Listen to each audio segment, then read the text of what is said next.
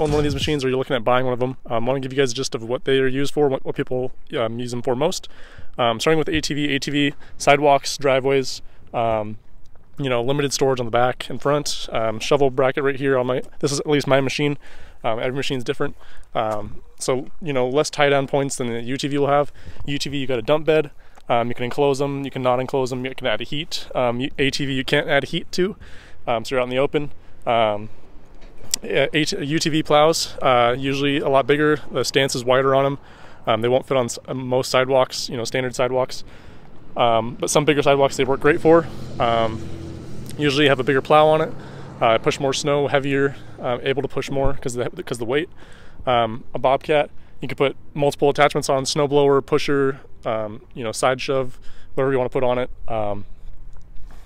We put some snow tires on this one. Quick attach Bobtac, so these you can stay in the cab, and then these go up and down just for the push of a button. Only thing you have to get out for is the hydraulics. If you don't have a hydraulics on it, then you can just stay inside the whole time. As for, you can put a bucket on here to move snow into the dump truck to get the snow out of there on a site. If you're wherever your site is, if they need to move snow out of the area, you put a bucket on that, haul it out. The reason most people use a truck is because you drive to a location, you drop your plow, you go. With all these other ones, you have to trailer them. Bobcat takes a trailer, tie downs, takes time to unload it, load it, go to the next site. If you're in one area, you know, a subdivision, it's great if you only have to go load and unload a couple times. As for the ATV, UTV, again, you have to trailer them, maybe you don't. This owner of this one, thank you for letting me borrow it. He just has it at his house in his garage, pulls it out, pulls it in. No trailering needed, he just does his house. So really nice machine for him, he does the job. It's all he needs, doesn't need enclosed, any of that. So just another thing to take into account, trailering, not trailering. It's the reason people love the truck is you drop it, you go. You make your money, you go to place, you're heated, you're nice, you're cool, you have a huge bed in the back, depending on the truck you have, to throw snow blowers, ice melt, picks, you know, whatever you need in the back of theirs. If you want something enclosed, you're gonna have to go to an UTV, Bobcat, or a truck, or something else. ATV is mainly, you're just sitting on the machine out in the open, so bundle up. I think it's like 2 or 3 years ago, Boss came out with the V Plow. I know other brands have had V Plows. I just use the Boss because that's what's available to me where I live. I love the plow. It's been great for a season. Going on the second season, we'll see how it does. It's my original blade. It's got probably a half season left in it. I don't know what this brand of plow is. I'll put it in the description below. The owner of this one doesn't need scooping V Plow. He doesn't need that. And also the weight of the V Plow. He needed something a little lighter, put away in storage, you know. And this one's angled, tons of options. He opted to do, the most common thing you'll see on a plow at least, is a winch mounted, so up and down, it'll pull the plow up and down. The owner of this one decided to put a hydraulic on his to move it left and right. You have to really check on whatever bracket you want to get and plow brand you want to do, if they offer a piece to do a hydraulic setup on it. So do your research before. If you guys have any questions, just let me know. A nice thing about his as well, he has the winch button here, but then also he can adjust the hydraulic here and then also the winch, so he bypassed that, which is really nice, and I really like that. He has a windshield in the front, keep the snow out of the face. Dump bed. The skidster is the only one that you can't really put anything on the back. You can put a shovel on the side and some of the other things. You can't really carry ice melt or any of that, unless you have the new Boss,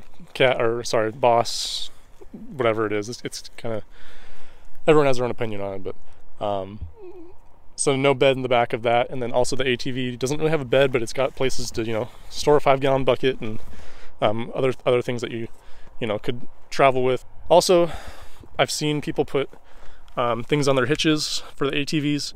If you need more room space, they make attachments for that. You can have something custom made if you need on your specific machine to accommodate whatever you need. So I highly recommend, if you own a machine, put a plow on it, try it, see what you think, and then go from there.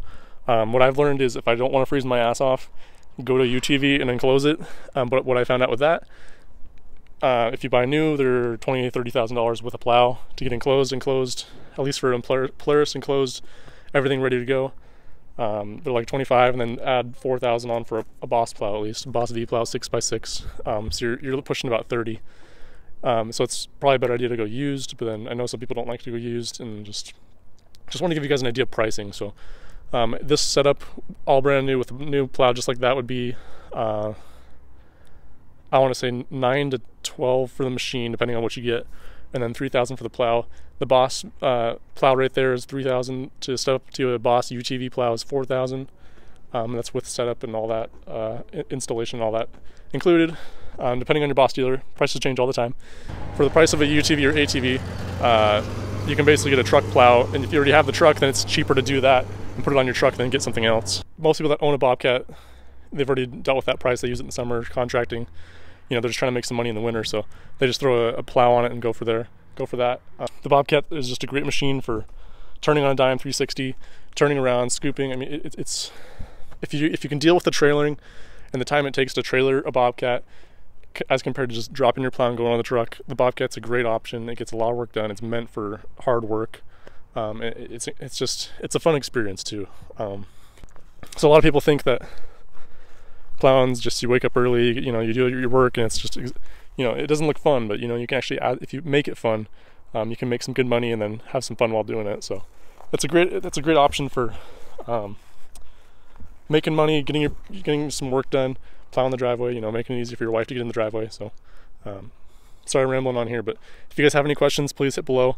Happy to show you guys anything you guys want on these. I have access to these, and I can show you guys anything you guys want to know or see on them. But I think that's about it. So if you guys have any questions, hit below. I'll be happy to answer as quick as I can, and we'll see you guys in the next one.